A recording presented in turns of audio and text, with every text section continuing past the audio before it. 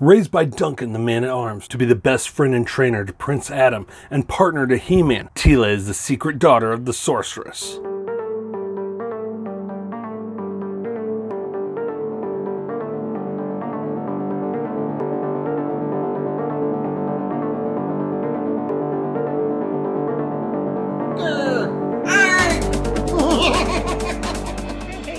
Hey guys, welcome back to Comicgeddon TV, the only place on YouTube where all geek culture collides. I'm Shannon, and today on the show we're taking a look at the modern posing retro play, Masters of the Universe, Teela, Heroic Warrior Goddess.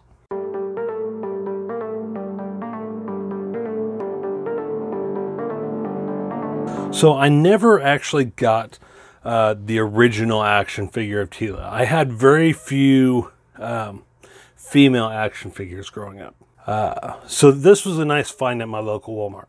As you can see here, you got the new for $20, same packaging as Man-at-Arms and Battle Cat.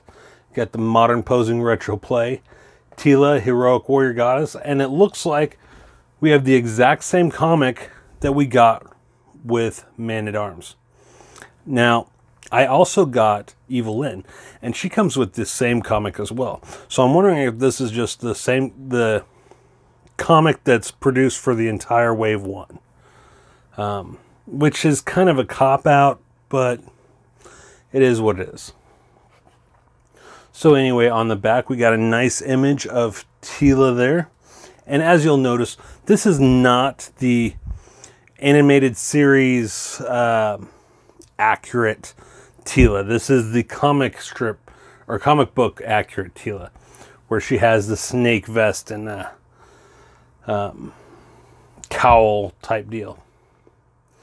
There you see she comes with her snake staff and shield, her action feature.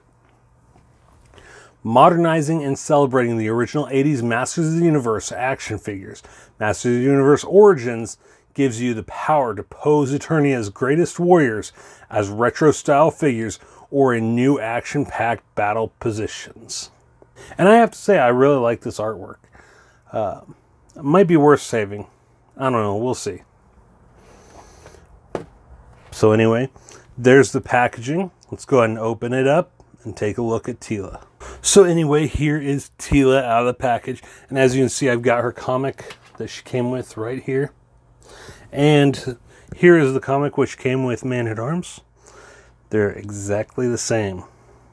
So you can probably keep one for your collection and, I don't know, cut pieces of the other one out, maybe frame them, whatever. Who knows? So anyway, there's that. And now the first thing I noticed when I took Teela out of the packaging is that her harness, her battle harness, does come off, so you can display her in her Filmation accurate attire. And we'll get to that here in just a minute. But first I want to show you the weaponry she comes with. She comes with her shield and her snake staff. And we'll remove these. And now, to remove the harness, you just unsnap the back here. And there she is in her Filmation accurate attire. So anyway, we'll go over articulation with everything off. Her head is on a slight ball joint. It can turn side to side, but the collar and her chin do kind of hinder the turning of her head. Her arms can rotate all the way around. They can hinge up and down. They do not have the butterfly joint that I believe Man-at-Arms had. But she does have an elbow joint and swivel with wrist hinge and swivel, waist articulation. Now, the package says that it's an action feature where you can snap back. there is no actual action feature. But the legs go out about that far, and go up about there, back about that far. Bend at the knee and rotate around. There is also boot swivel, ankle hinge, and rocker. And the accessories fit in her hands just like so.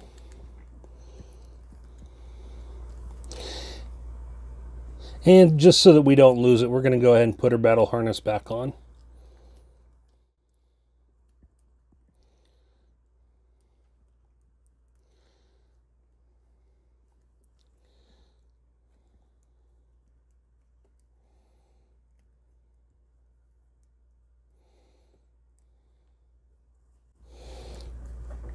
And there you have Teela, the warrior goddess. Hope you guys enjoyed this video. Make sure you tune in next time when we take a look at Evil Lynn. Take care, geeks.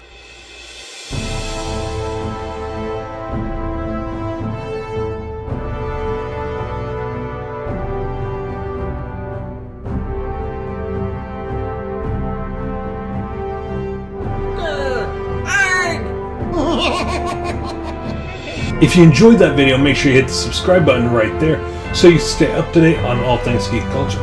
Also, go ahead and check out one of these two playlists on the side for more videos just like the one you just watched. I'm Shannon for Comicgeddon TV, the only place on YouTube where all geek culture collides. Take care, geeks.